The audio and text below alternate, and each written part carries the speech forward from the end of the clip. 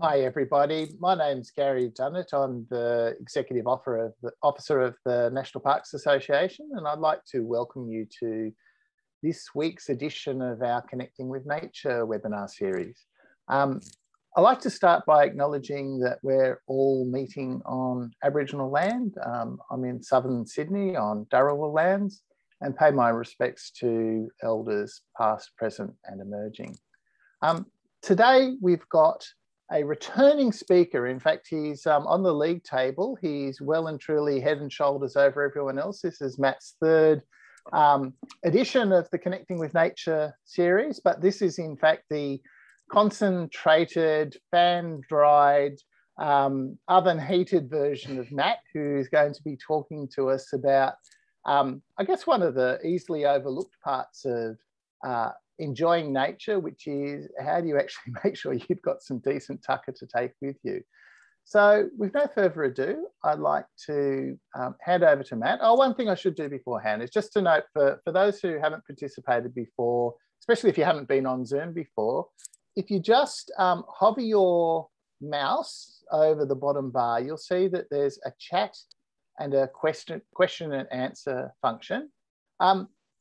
Generally speaking, if you've got a comment to make, by all means use the chat. But if you'd like to actually ask a question that Matt can address at the end of his presentation, it's best if you drop that into the question and answer section, and I'll come back to that at the end of the presentation. All right. Thanks, Matt. Over to you. Thanks, Gary. Thanks for that warm intro. I too would like to acknowledge the traditional custodians of the land on which I'm on, which is Dharawal, and very close to Barangay country. I'd like to pay my respects to elders past and present. And with some irony, I think, talk about food, because for tens of thousands of years, people have walked this land and found all the sustenance they needed, that they managed the land extremely well, cared for it, and country cared for the people. And so it would seem somewhat ironic, I think, to talk about bushwalking food and not acknowledge how people have walked this land and thought about these topics for a very long time, but in a very different context. Thank you for tuning in. As Gary said, my name's Matt McClelland. I have the great privilege of working with many of the leaders at the MPA week in, week out to keep the activities program rolling and get to chat with many of our members.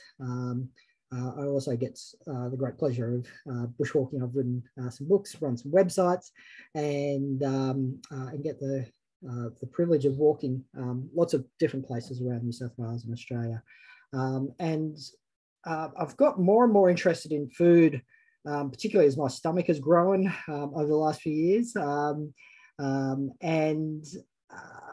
particularly when taking my kids out into the bush. So we've started a bit of a tradition, I guess, that every couple of years we go and do a longer walk. So we tend to spend somewhere between 7 to 10 days on track in the remote area. So, you know, the overland track kind of stuff.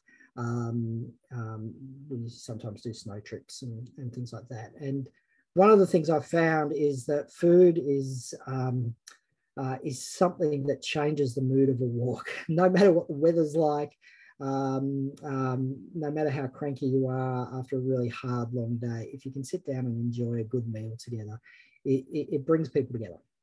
So when I talk about food, we'll talk a bit about nutrition, and we'll talk about kilojoules, and all those things are important to some degree, depending on the length of the walk. But to me, it's a social act as much as it is a biological act. So when I talk about some of this food stuff, some people might go, "Oh, Matt, you're getting way too carried away. That's way too much," or "You're putting way too much effort into that." And that might be true for many people. But this is, I wanted to share how I like to do food, and if that works for you, or if you can just take away some ideas from this, then I think it's a worthy time. So for Feel free, to write comments as we go, ask questions. And look, we've got a lot of experienced people online. So if you know the answer to some of the questions, please jump in and have the conversation and share your experience and stuff. It's not all about me. There's plenty of people here with lots more experience in this space than me as well. So please don't be shy. Please share those experiences. So what today's talk is on is I'm focusing on the idea of lightweight, cheap, and simple-ish meals. I've got a few ones in there that are a bit trickier.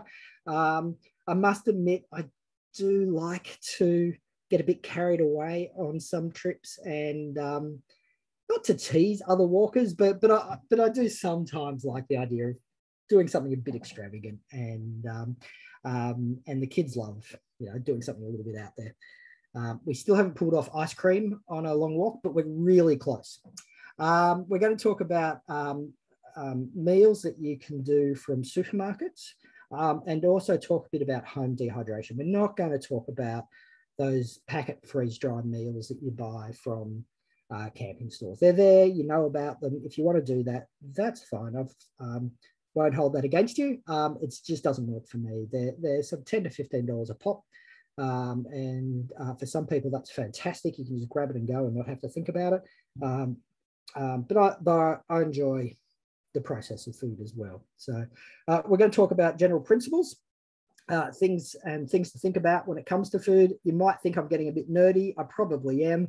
But let me indulge us as we go through this. And then we're going to talk specifically about some breakfast, lunch, dinner, snacks, drinks, and the idea of a happy hour.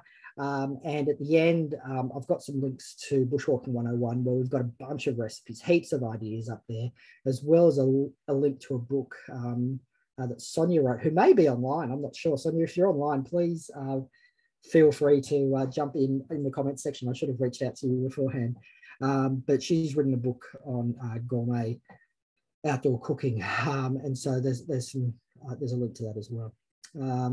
So when thinking about meals, these are just some stuff to think about. But we often jump straight to the idea of nutrition or cost, but I think it's more than that. So enjoyment is where I always start, because to me, I want to not only enjoy the taste and the texture and the presentation, but it's got to sit within the goals of the walk. So for some walks where I'm just going, I'm solo and I'm moving and I just want to keep going, I've had a really long day's walk, enjoyment will probably mean really quick cooking, and so that I can crawl into my tent or my hammock and get to sleep after a long, hard day. On other trips, so like on the 3 Capes, when I did the 3 Capes, I did it solo, but I knew that I'd be meeting a lot of people. So the idea of being able to share with strangers was important to me, because I wanted to meet people on the walk. So these things will change, and what's an enjoyable meal is beyond just the flavour. So weight, we need to think about the weight of the ingredients, the fuel, the prep equipment, and any waste that we're going to be generating. So it's not just the raw ingredients. And I generally think about weight outside of the water needs for the meal, because generally speaking, my campsites will have water available. But if you're walking in drier areas, then you'll need to also consider the extra water you need for that, which is the next point. So the water, you need to think about the water that's going into the food, the water that you need to prepare. So like if you're cooking something like pasta, you might use 1 litre of water to boil it, but you're actually only absorbing 100 mils of that, and the rest gets wasted. In some settings, that's going to be a big deal, because it's a lot of water that you've had to carry. So that kind of, thinking about that water in those kind of needs, and what water you're going to need for cleaning. So a lot of the meals that I'm going to talk about, particularly later in this, is stuff where I've got minimal amount of cleaning to do. I don't want to be sitting there scrubbing pots and stuff during the night. Preparation time in the field is important. I mentioned after some walks, you're just exhausted and you don't want to spend that time. But sometimes that time's really key. It's a great time to be able to just sit around and chat and chopping and cutting and stirring, and is part of that experience. So, time isn't necessarily a bad thing. Sometimes it's a really good thing. But thinking about that equipment that you need, how many pots, how many stoves, stirring things, serving things, again, the cleaning, the waste, the weather. When I talk about weather here, I'm thinking about if you're walking, say you're on a walk that's 10 days long, you don't know what weather you're going to experience along the way. And so how much is the weather going to impact in terms of your meal prep? If you're cooking and you're cooking outside of a tent and there's no hut, then a big storm is going to have an impact on that experience of cooking. So I generally, particularly on longer walks, always have a couple of meals that are quick and easy to cook or prepare, that don't even need cooking, for part of that reason. And the LNT is leave no trace. So thinking about food waste and how much water you get rid of in terms of micronutrients. Hygiene's important. How we store food and spoil risk. Things like cheeses and some meat expire easily or quickly, depending on the temperatures. Even if they don't, and things can spoil in different ways. Some things can spoil in a way that will make you sick, and some things can spoil in a way that just makes them unpleasant. For example, if you're carrying a loaf of bread and it gets used as a pillow and gets squashed, it's just not as much fun to eat. Things might go rancid, where it's not going to make you sick. It's not very enjoyable. The taste is awful, but things can obviously also make you sick. So thinking about that and how we carry and store food and what we can carry for a length of time. And again, we'll talk a bit about dehydration that deals with a lot of that. And of course, we need to think about nutrition. So for a short walk, for a couple of days, for a day walk or for a 1 or 2 nighter, nutrition doesn't really matter. Your bodies carry a lot of store, and your body will work it out unless you've got particular medical conditions that need to be considered about. But for the longer the trip, once you're out for more than 3 or 4 days, it's really important to start thinking about nutrition and in particular energy. So energy, the amount of energy in the food is really important. Otherwise, you'll start to lose weight, which for me is probably a good thing at the moment. But those micronutrients become really important too after, sort of 4 or 5 days or something like that. Experimentation. I really encourage experimenting with food. It's a really good thing to do on trips. So think about that as part of your consideration. But my suggestion is do 1 experiment per trip. Don't make every night an experiment, because it can go horribly wrong, and you can get very hungry if you have a few failures in a row. But enjoy mucking around with experiments and do that sort of stuff. And if it's a particularly risky experimental food, then maybe have some backup meals there as well. I always carry an extra meal, at least an extra one. For longer trips, I'll carry a few extra nights of food. So it's always good to have that. My backup meals tend to be really simple, flavorless things, just very lightweight and easy to carry, and that can be prepared without cooking. We teased a bit about the idea of gourmet meals, and you don't always need to go gourmet. Again, sometimes you just need to get that food into you and get to bed. But it can be really fun to spend some time out there and get a bit carried away with meals and with food preparation and with food presentation, and particularly on long trips. So I think one of my talks was on the overland track, and we talked about the idea that I was out for Christmas and my wife's birthday on one trip. We're out for 10 days. And so we had 2 significant celebrations that were important to, and it was my family plus my sister and her kids. So there were 7 of us on that trip. And so I really wanted to make at least those 2 nights a very special meal. And so we got really carried away, quite ridiculously carried away. But it was really good fun, and it's memorable and stuff that the kids still talk about. In fact, we were at Pelion Hut for one of those nights, for those people who know the overland track, and I ducked back in with my niece about a week later into the hut, and we got there, and somebody was telling us as we got here, oh, you should have been here a week ago. There was this family who had all this, and started talking about our food. The story had grown somewhat. It became quite more epic than what it actually was, but it was a bit of fun to hear about it. So you don't always need gourmet. Just briefly talking about how much food to carry. It can be hard. Most people carry too much food on walks because you tend to throw in a lot at the end. For short walks, that's absolutely fine. It doesn't matter. You can overcater, and it doesn't particularly matter. For long walks, once you're out there for more than a week, overcatering becomes a real hassle. But as a general rule, your hunger will obviously vary over the trip. And my experience is that most people tend to find the first few days their appetite actually reduces, and then after that it picks up and actually goes higher than what it normally is at home.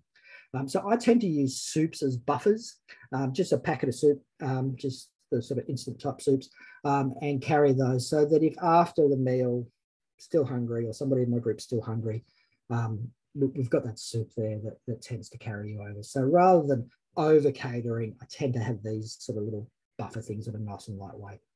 As a general rule, the amount of kilojoules you need for a walk is quite extraordinary. It's between 9,000 to 15,000 kilojoules a day, depending on how much you're walking and how much weight you're carrying. So it's a lot. Now, it also depends on your goal. If you're someone like me who's carrying extra weight, that's the third time I've mentioned that I'm overweight. I should stop doing that. Then losing weight is probably a good thing, but that's not it's not necessarily the goal for your walk. So have a think about that. And I'll just pop up here an example of a 1-day menu for one person where you can get in, what have we got here, 14,000 kilojoules, and that's 740 grams. So it's not a lot of weight. And it's quite a variety of food there. So, hot chocolates and a muesli or a porridge tends to be how I start the day. If it's a colder season, in a summer, warmer season, I'll probably go an iced tea, something like that. I'm not a coffee or tea drinker, but others will do that. I tend to have a sports drink powder mix that I add during the day, or sometimes I use an iced tea rather than that, again, a powder mix. Then sort of your Vita-Wheat sandwich with something like a tuna on it. You can get in 2,000 kilojoules quite easily. Corn chips are just are a powerhouse. They're a really light way of getting a lot of energy in. And I really like the salty corn chips. So again, you need plenty of water to wash down salty foods, so be mindful of that. But nuts and lollies are a great way of a dried fruit, or dried mango tends to be how I go. Little salami sticks are good. I should be holding some of these things up as I go. So these little salami sticks type things I find really handy, that they last forever off the shelf. You can get different spicy amounts, and a good some dried mango, excuse my blurry thing, and then your main meal tends to be your largest energy intake for the day.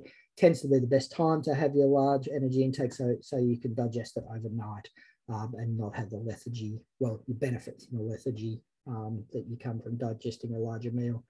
And then that hot chocolate or soup, and then a dessert of some kind, and we'll go through some examples of these. So when feeding larger groups, this photo in the background was sort of laid out in day strips for a trip I did with the kids and my wife over, I don't know, 7 days or something like that. So there's a fair bit of work in preparing this. It probably took me a day or two of mucking around whilst at home, not full time, a day or two, but you got stuff in your dehydrator and you're packaging things up and you're putting it out. And there's a reasonable amount of work in it. The first time you do a big meal like this, in terms of feeding a larger group, it takes a fair bit of brain power. But once you've done it a couple of times, it becomes quite easy and becomes second nature because you can revisit your previous ones. And one of the biggest hints I can give you, if you're looking at feeding larger groups, is write down everything. You forget really quickly. What did we do last trip? Oh, we fed, I think it was 6 people, and it was, how much, all that sort of stuff you forget. Whereas if you can flip back and have a look at it, you can quickly go, oh, this trip I'm feeding 10. Last time I did 6 and we used 600 grams. So this time I need a kilo. So it takes away you having to rethink all that sort of stuff. So not everybody here is going to be feeding large groups, but here's some tips if you're going to do it. The first thing is don't cater for larger groups unless you really want to. Encourage people to cook their own meals. There's a lot of benefits in that. People get to to eat what they want. They get to eat when they want. If you're in a group and you're walking for a few days, you might split out and have separate lunches and that sort of stuff. But there are times where it's really good to eat as a larger group. And so on some trips, I will often just say, look, I'll look after dinner on the first night for everyone. And I'll cook nachos or something like that on the first night, just as a way of bringing everyone together. But then people will cater for themselves for the rest of the trip. But when it's when I'm feeding my kids and stuff, obviously, I'm not going to, at this stage, they're a bit too young to ask them to feed them, cook themselves, although that's going to change soon enough. So if catering larger groups, I would encourage DIY breakfasts and snacks. Basically, people, when they wake up in the morning, some people need food straight away. Some people want to pack up their tent and their bag and then have food just as they hit the trail, and stuff like that. So what I tend to do when I'm feeding a larger group is give everybody their breakfasts at the start of the walk. They carry them, they carry their snacks. And then each morning I just have, I use a jet boil for most trips where I'm catering, and just boil up some water. I show everybody how to use it so they can boil up their water and have that available so that they can have breakfast when they want. And I'm also thinking about how do we minimize the amount of washing up in the morning, because you don't want to get stuck in camp for ages and delay your start. Things, we'll talk a bit more about that later, but one thing you can do with breakfasts is keeping it really simple. So you're just eating out of a cup, and you can just rinse that off once you're finished, or some people eat out of plastic bags. Lunches, again, happy to cater for larger groups there, but I like it. I like to have the flexibility of being able to split it, so that when we, so as a group, you're probably not going to walk in a group of 7 or 10 the whole day. You might split into 2 groups. So making that easy for lunch. And thinking about, particularly for lunch, is will this meal work in high winds, in wet weather, or snow? So if not, do you change the meal, or do you pack a shelter that you can quickly put up at lunch for that? For dinners, you really want to minimize weight if you're responsible for catering for everyone. If you're catering for everyone, doesn't mean you have to carry everything. Please don't. Please share the load. But it gives you a huge opportunity to reduce weight significantly across the whole group. There's something about when you cater for 10, it's just the total weight. You're carrying less stove, you're carrying less pots, you're carrying less food, but you still need to think about those things. I do something that some people will find a bit controversial, but for large groups, I rehydrate. So I dehydrate my own food. We'll talk a bit about that, but I rehydrate the meals in freezer bags. Freezer bags, ironically, handle high temperatures much better than your standard Snaplock or other plastic bags. Freezer bags can handle temperatures into the mid 100s quite well. So boiling water is absolutely fine in a plastic freezer bag. So instead of carrying 3 billies, one for rice and one for all these other things, I cook and dehydrate my rice at home. I put it into a freezer bag, and I add enough hot water over the top of it, and I just seal it off, tie a slip knot in it, wrap it up in my jumper, and just let that sit for 10 minutes, and the rice is ready. I'm not boiling rice, and I'm not trying to clean the pot afterwards, and going through a ton of fuel and all that sort of stuff. And it means we can have a separate rice and separate curry, because the curry we do the same thing. And you can cook for a really large group with just a single 1 litre jet boil. So I personally find that a really good way. And with the freezer bags, you can rinse them out and reuse them, or bring them home and recycle them as well. Also think about serving, how you're going to actually get the food out to people. So people obviously need their own plates, knives, forks, spoons. But when you're serving a meal out, think about what serving equipment you might need. And desserts are great, and we'll have some dessert ideas, but they often need to be at least started the prep before dinner. So again, thinking about your equipment needs and that sort of stuff, and thinking about the cleanup. Okay, I know it's all a bit nerdy, thinking about some of this stuff, but we'll get into some meals now. This is what this is up on Bushwalking 101. We call it the quadrant approach to meal design, and it is a really sorry, if I take a step back, I'm not one to follow a recipe. I've got nothing against following instructions, but I tend to be a guy who I like the idea of that meal. I've got the concept of it. How do I make it, and how do I make it work? I'm not a 40 grams of this, 50 grams of this, add the water, stir, that's some people, and I really respect that. I'm just not very good at that. So this is how I design all my meals, is that we think about these 4 areas: the carbs, the proteins, the flavors, and the vegetables. And that's the basis for your meals. There's a 5th element that's not noted here, which is the process, the method of cooking, which can actually change it quite significantly. You can have the same ingredients and end up with quite a different meal, like a risotto versus a fried rice, for example.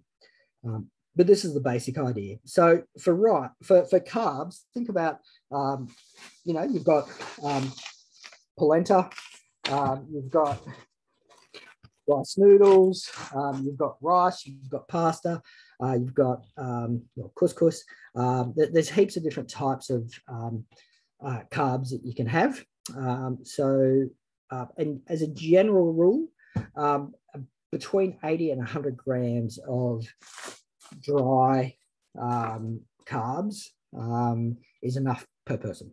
And then the rest comes in the proteins. You can obviously there's lots of vegetarian options in terms of nuts and cheese and tofus. Tuna, you can get these sachets of tuna. I need to switch off my background blurry thing, don't I? Choose virtual background, none. Done. There we go.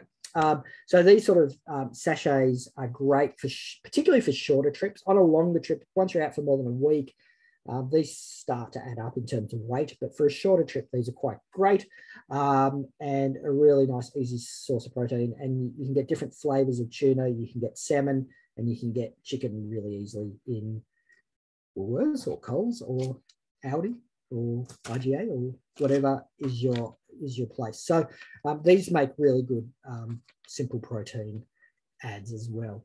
And then flavors, you've got your chicken stocks, your curry paste, your tomato pastes, coconut milk powder is just gold. And of course, you've got your, anyway, I'm not going to read the whole page, you can read through them.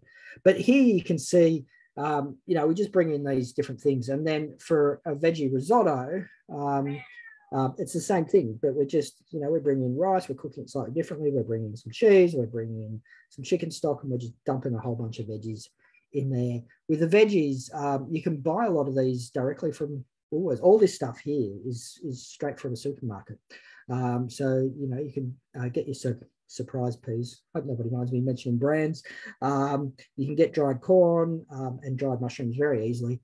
You chuck them in there with even a powdered stock, and you can cook that on the track. We'll talk a bit later about the idea of prepping this and dehydrating it at home. And here we've got pasta, we've got parmesan cheese, we're chucking some bacon bits, and we'll chuck in some veggies as well. And we've got a nice simple pasta meal. Here's a tuna and couscous salad. These sort of tuna, these couscous salads are really great, particularly for summer meals.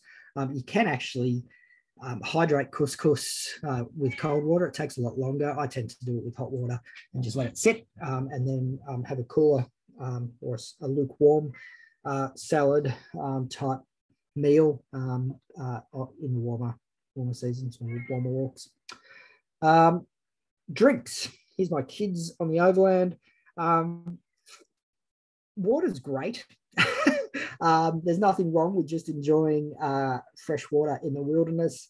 But I find I personally don't drink enough on trips. So I tend to add flavors, partly to increase my energy intake. So partly to just increase my water intake, and partly just because I get a bit bored of water because I don't know, a spoiled kid, I guess. But anyway, so hot chocolates are just gold, I think, on trips. I'm a hot chocolate guy, so I tend to have a hot chocolate in the morning on cold trips, and love to basically boil up some water when I get into camp and have a hot chocolate while I'm preparing dinner and that sort of stuff.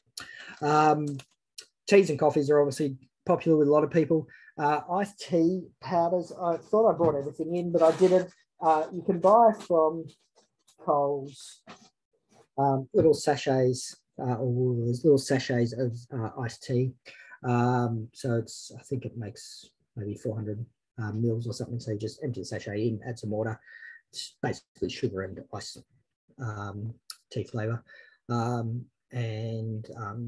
I really like that. I down a lot of water doing that. Powdered cordials are good. Sports drinks are good for some people. I actually get migraines from some sports drinks, so I tend not to have a lot of them.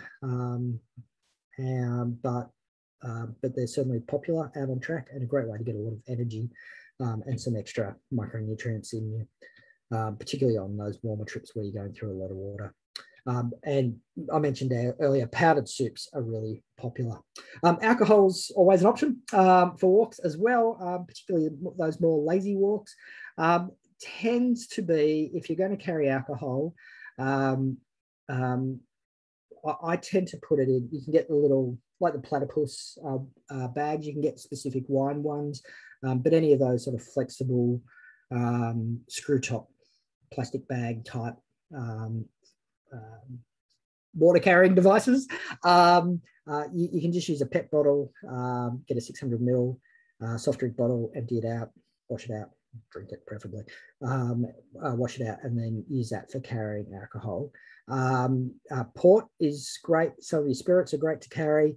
Wine is nice but very heavy. So you tend to go your high content alcohol for trips. I personally don't drink a lot. I don't carry a lot, and I'd certainly discourage people from drinking excess on any walk, especially an MPA walk. But sometimes it's nice to sit around in the evening and just have share a bit of port. So that's great. And think again, if you're having those drinks, how you're going to drink it, what sort of cups you need. Breakfasts. Let's talk breakfasts. I tend to keep breakfast really simple. I tend to go porridges. So these sort of instant porridges, they say on the back of these that you need to put them on a stove and stir them for 90 seconds with milk and all these other things. You don't need to. So what I do is empty one of these into a cup or into my little bowl I have here, and I add some powdered milk. I add a tablespoon of powdered milk, a little bit of sugar because I'm a sweet tooth, and then add some boiling water to it, stir it, and just let it sit for a couple of minutes. And it's great to eat after probably 2 minutes or so. I find that there's a bit of research into chia seeds, Chia seeds are a great way of reducing the GI, the glycemic index of sugary foods. It does mean that the glucose is slower to release. So having chia seeds in there does actually give you a little bit of extra, stretches the energy release out over a longer time. Breakfast bars are great for those people who are into such things. It makes the morning much easier. You might just have a brekkie bar while you're sitting in your sleeping bag. One of my kids love them. And cereal is also popular. I tend to do a toasted muesli. Again, tablespoon of powdered milk, a little bit of sugar, add a splash of water and stir it. And that's what you're looking at there. I tend to get one with mixed dried fruits in it. You can always add extra dried fruit to it. And that just makes a really simple, particularly helpful one for summertime. Now, powdered milk is just fantastic. You can get these little UHT containers, which are good, but they're really heavy. So I'm powdered milk all the time. So I tend to put all the powdered milk I need into a Snap-Lock bag and carry that. And for some trips, I'll actually have the cereal that I'm having in a Snap-Lock bag with the powdered milk and a little bit of sugar in there all ready to go.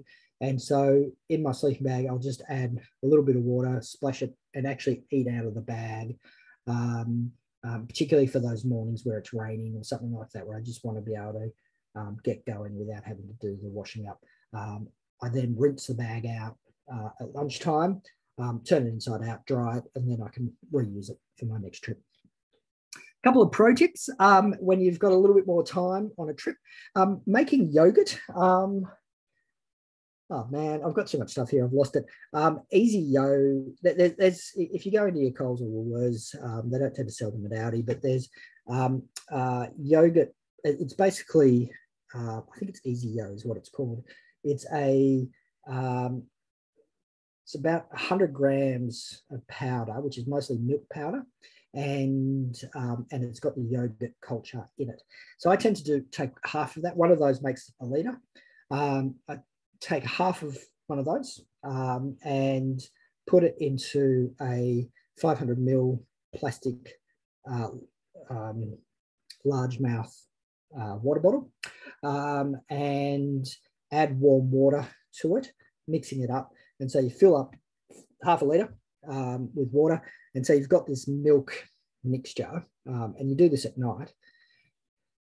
I then boil up a litre of water, not quite a litre, but boil up some water. And then you rest this whole bottle inside a billy of water that's been boiled but no longer in the boil. And it gently warms up the yogurt culture. And that gets up, you get that up to about 45, 50-ish degrees. You don't want to get it much hotter than that, otherwise you'll kill it. And then double checking the lid's nicely secured. I dry it off, wrap it in a tea towel, and then put it in my sleeping bag when I go to bed. And leave it in my sleeping bag until, I don't know, until I wake up at some wee hour of the morning. And the yogurt's formed. So you've got a hard yogurt overnight. And then so I take it out of my sleeping bag, put it just outside at the edge of my tent or just outside my tent.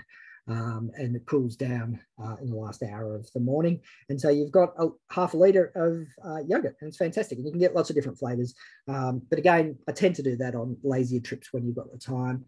And for those who like eggs, there's a few different companies out there that do what they call dry crystals of eggs. And they taste really good. They taste like normal eggs. You tend to do a tablespoon of eggs, about a tablespoon of water, mix it together, and you can cook scrambled eggs and that sort of stuff. You can dehydrate your own eggs, and we can talk a bit about that later if people are interested. But breakfasts are a good way to start the day. Lunches. Ooh, I need to speed things up a bit.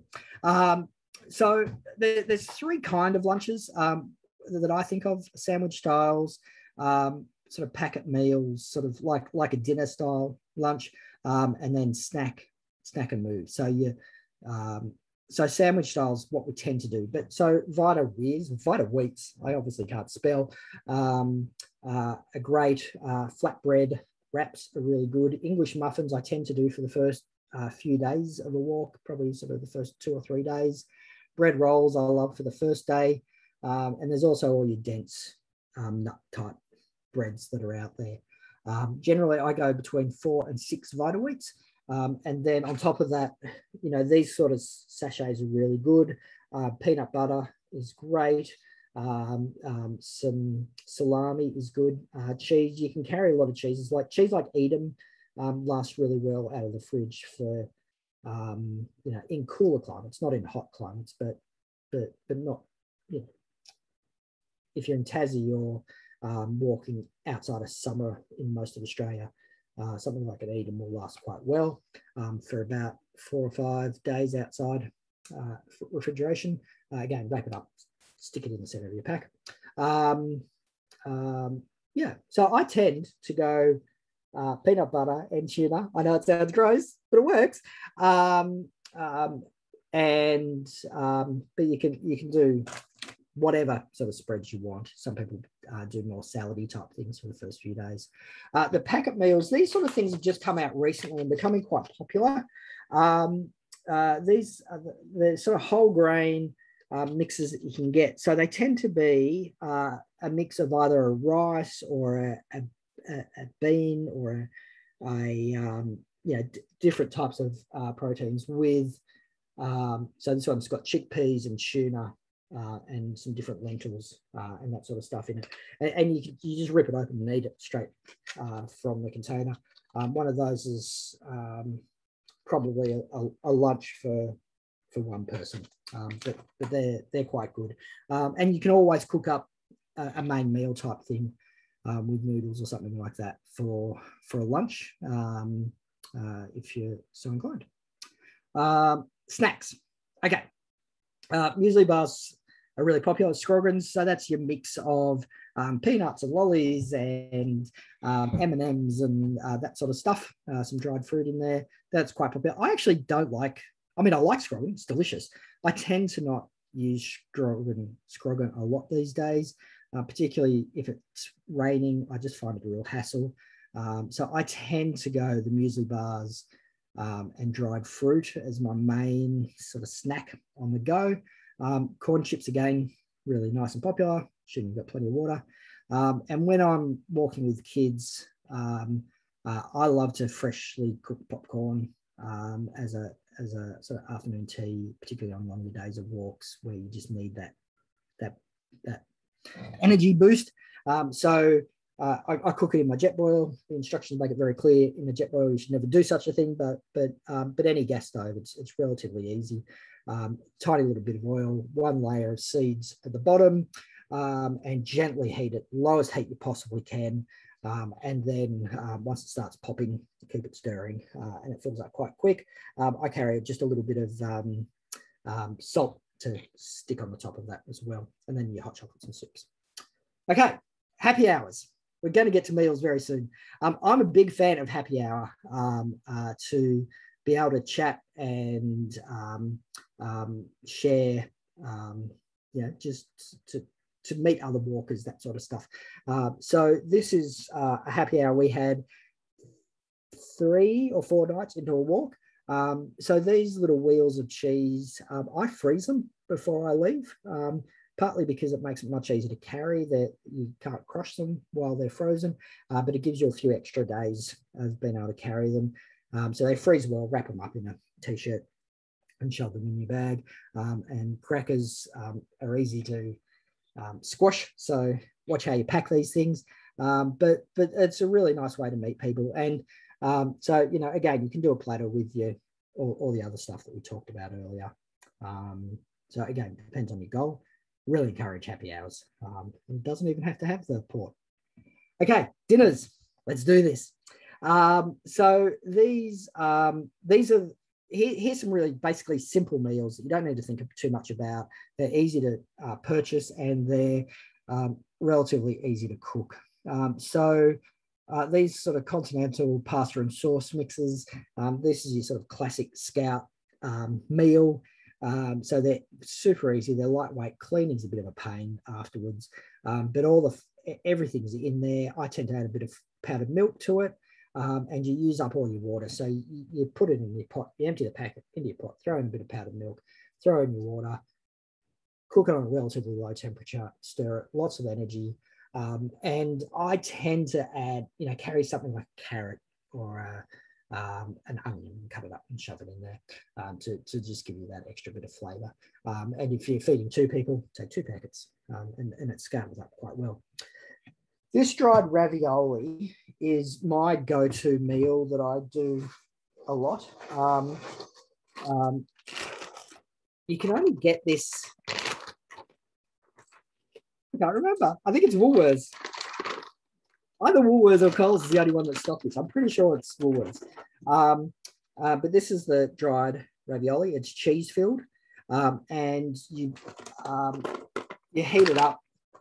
You boil water. You chuck it in the water. It only needs to be in boiling water for about 3 minutes, and it rehydrates, and there's cheese in there. So I have a handful of that, about about 80 grams of those. And usually throw in some dried veggies beforehand to soak it up, boil those, throw in the tortellinis. I call it ravioli, it's tortellini. Sorry about that. And I tend to put in one of those salami sticks and some tomato paste, or just another one of these sort of packets. Really quick, really easy. Washing up, there's hardly any, because the whole thing's in boiling water, so you're not getting stuff sticking to the bottom of the pot. So nice, really easy one, and easy to do for larger groups as well. So the next one is keeping it really simple with something like one of these packets for your meal. You might want to just add a few extra things to it, like a carrot or something, to make it a little bit more exciting. And then the last one is getting your packet of tuna, and then something like a Deb potato. I've got it somewhere here. I can't find it, but some instant mashed potato and some veggies through it. Mix it through. Nice and easy, not a lot of prep, and easy to cook in camp. Some more involved meals from supermarkets. You can do risotto. There's instant risotto mixes, but you can also just DIY your own ingredients. They tend to be nice and lightweight and pretty high energy. Luxes are always a good one. The picture here is of the Luxer soup.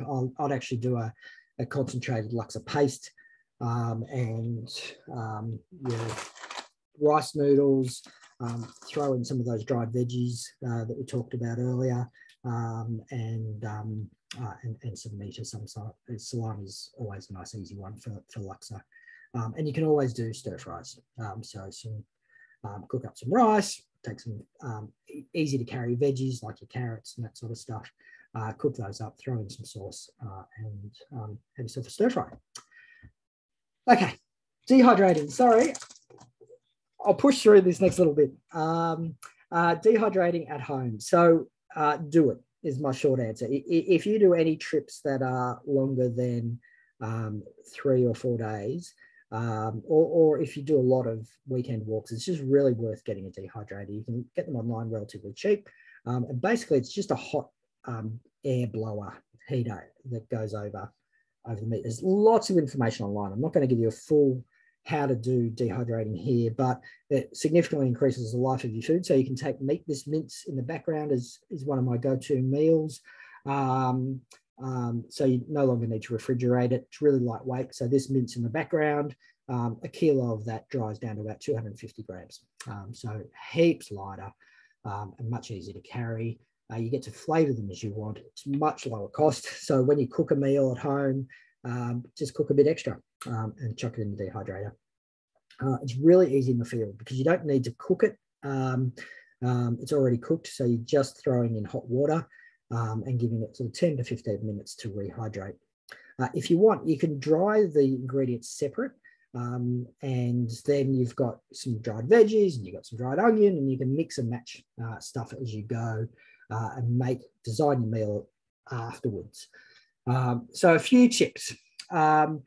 I always dehydrate my rice and pasta, and I know that sounds ridiculous because you already buy it dry, but here's my pile of rice, and I'll show you some of it here if I can. So this is cooked and then dehydrated.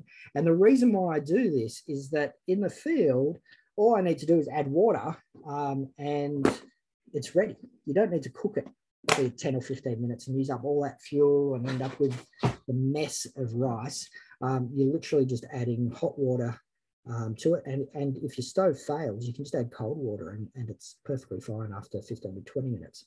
And same as for pasta. Now, pasta's a bit more tricky. It gets really extra sharp, and things like spaghetti become harder to handle. Avoid dehydrating anything with high fat content or high sugar content. They just don't dehydrate well and don't last long as well.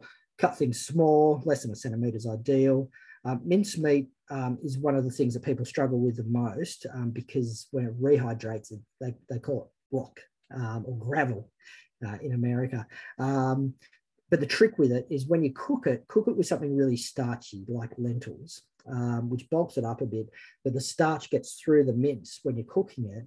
And if you throw in something like a tin of tomatoes as well, that when it comes to rehydrate, it rehydrates really well. It's almost as good as your mince at home. Still got a little bit of extra texture to it that you wouldn't expect at home, but it's really close. Chicken is tricky. The best way to do chicken is tinned chicken. It dehydrates and rehydrates really well. Otherwise, you need to use a pressure cooker at home. So chicken's a bit of a specialty, but if you've got tinned chicken, it works a treat.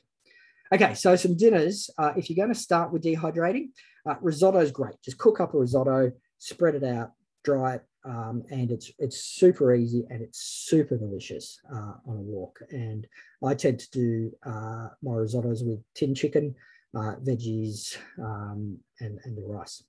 Nachos and burritos are really popular. On the right-hand side, I tend to always start my woks off with a big tray of nachos. So I just carry in a couple of bags of chips, rehydrate the mince, put it on, and spread over some cheese. If you give it a little bit longer, the cheese melts a little bit, not a lot. Spaghetti bolognese is nice and easy to do. You do the mince, and you can either pre-cook the spaghetti or cook it on track. Curries and rice. I carry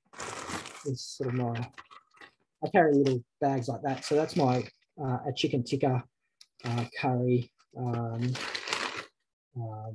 So that's sort of pre-packed, and I'll take that. And chow main's nice and easy. So it's you cook a mince at home with some veggies, and then you do some noodles on track, mix it all together, and it's a really nice, easy meal. This is more of a tease slide. We don't have a lot of time to go into it, but you can get really carried away. So pizzas you can do. Some of them are a bit creative. You can get lightweight portable ovens that you carry. You can do pizza pockets. You can do bread rolls. So the way I do a bread roll is you make the bread as you would normally with flour and yeast, but instead of cooking it in an oven, I actually put it in one of those freezer bags, put it in boiling water, and just rest it in simmering water for about 15 minutes, and you've got a bread roll. Same thing works for muffins or cake as well. Sushi and nori rolls I really love, and they're quite popular. So again, I cook the rice beforehand, dehydrate it. I use powdered vinegar, a little bit of sugar, rehydrate the rice on track. And for this trip, this tuna that you see here was actually tin tuna that I dehydrated at home and then rehydrated on the trip. And that's a chicken down the bottom as well. Gnocchi works. You can do gnocchi. It's heavier, so it's one that you'd use on the first couple of nights. Fried rice is in theory easy, but the stirring of it in a billy is quite tricky. So it's a good one once you're sort of looking for something new as well. Desserts are good. Custards, again, you can do custards straight in your billy or in a plastic bag. Mix the custard powder, the water, stick it in a plastic bag, in a freezer bag, simmer it away in your billy, and you can make a really thick yogurt. If you're getting into dehydrating, one of the first things you should do is apple slices. So get a tin of apples and dehydrate it. And here it is. That bag is 4 tins of apples, dehydrated. They shrink right up, and they're great, and they rehydrate really well. And so I'll tend to rehydrate some apple, throw over some muesli on top of that, and make a custard. And you've got a lazy man's apple crumble. Again, you can do the muffins and cakes like I mentioned earlier. You can do puddings. There's cheesecakes that you can buy in the supermarkets, which are instant cheesecake, where you've got a base, crumbs base, and a cheese mixture, cheesecake-ish mixture that you put on top. And they work really well, serve sort of 4 or 5 people. And of course, rice puddings and the like. So I know that I've pushed the time and I've rushed that last little bit so we can get to questions, but extra information, bushwalking101.org. Got to plug MPA's most awesome site. But on the right-hand side there, you can see we've got these PDFs that you can download, and they've got all the ingredients. So if you want to follow recipes, they're there. We pulled it off, and we've got split into similar sort of categories that we've mentioned here. We've got lunches, breakfasts, and dinners, and we've got fancy ones and easy ones. On the left-hand side is a link to Extreme Gourmet, which is a book written by Sonia, who lives in the Blue Mountains. And she really goes into a lot of detail about food and nutrition and the whys and the hows. It's really awesome. And then some really practical recipes, especially if you want to step things up a bit. Questions? All right. Thanks, Matt. That was brilliant. And it was, you certainly convinced us that life's too short for bad food. And to the extent that we're sort of starting to wonder about your motivations for going walking, in truth. Yeah. It's all about food. It's a gourmet adventure. You did leave us with a couple of slightly disturbing images, I guess. One was the idea of you making porridge in your sleeping bag. There was also in the chat a strange speculation about what Sam Garrett-Jones does with specimen bottles, but I think the one that I found most disturbing was tin chicken, which I must admit I've never in my lifetime crossed over the concept of tin chicken. Look, before I sort of open up to questions, a couple of things I wanted to ask you. One is there was a vast amount of chat on the subject of powdered milk, but what I didn't see in any of that was any comment about alternatives for those who are lactose intolerant. Yep. And of course, the other issue was that almost all of your recipes were very dependent upon water, and whether you wanted to actually make some comment about how you secure appropriate potable water as part of your meal preparations. Yeah, great. So in terms of alternatives for powdered milk, coconut milk's a very popular one. You can get powdered coconut milk if you go to the Asian section of supermarkets, although I don't think they call it an Asian section anymore. I think, anyway, but you know what I mean. You'll find powdered coconut milk. It comes in a box, and I think there's 3 or 4 sachets in each one of those. So that's quite popular. There are soy type powdered milks around if you go to health stores, but they are hard to pick up. But coconut milk is the popular one there. In terms of water, so if you've got plenty of water, then treating it, I tend to use a UV treatment system, but probably the filtering is more popular. If you're going to be boiling the water, then you obviously don't need to treat it beforehand. You just boil it, and that will be the treatment system. Water availability is a tricky one. So it depends on the walk. I carry I really need to clean up my desk. Here we go. I carry a water carrying bag. This thing carries 5 litres quite easily, but weighs, I don't know, it's like 50 grams or something. So I usually have a couple of those in my bag, even if there's water nearby. I tend to go and fill that up, carries easily, so I'm not constantly going back and forth to the creek. So if there's water available after lunch, I'll fill it up and carry that. If it's something like Larapinta where you might have to carry water for a few days, then I tend to use meals more like this than dehydrated ones, because they've already got the water in it and you've got to carry it anyway. So these sort of things, and again, these sort of tunery things are really good options for that. Because not all the water, most of the water that we consume is not by drinking, it's by eating. So if it's already mixed into the food, that's fine. The other thing I'd like to say is about tinned food. Don't be, we're scared of using tins because of, we're always told that tins are bad. Tins these days are much lighter than they used to be. And so carrying a tinned food, the weight of it is actually the contents of it, which is the water. So if you're going somewhere like Larapinta, on a couple of those sections of Larapinta, or where it is hot and dry, then tin food is actually not your enemy. That it can be quite a good thing. Obviously, you've got to carry the tin out, but they're surprisingly light options as well. Yep. Thanks, Matt. Yep. Question from Di. Do you use a special sealer machine? Yeah, okay. So I've got a vacuum sealer. It's just a Breville, it was just one I got secondhand off eBay. You get these plastic bags. There's a lot of plastic, I know, and vacuum pack, and then it has a heat seal across the top.